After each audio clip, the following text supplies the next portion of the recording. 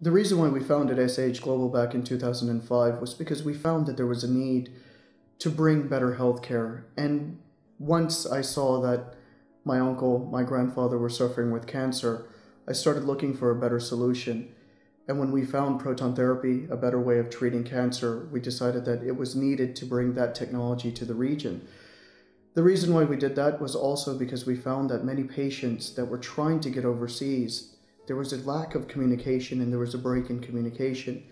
And I was fortunate to meet Dr. Thornton at a proton therapy convention when I was looking for a retreatment for my uncle. And in doing so, a partnership actually began where we started to have certain visions that we shared, and there were certain goals that we shared, and those visions and that goal was to basically bring a better way of treating patients and also communicating with patients, to also make the patient feel that they can come and talk to us and also be treated in a better manner. Proton therapy is not new, it is not experimental. We have done this for years at Harvard University since 1961. It's been my privilege to practice proton therapy for now over 22 years.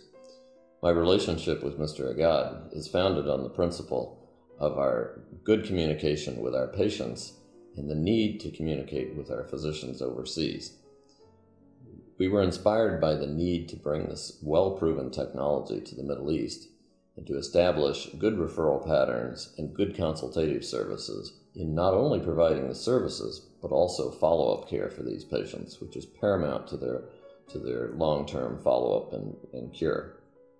It is a joint aspiration of ours to provide this good care in the future through SAH Care, through the use of proton therapy.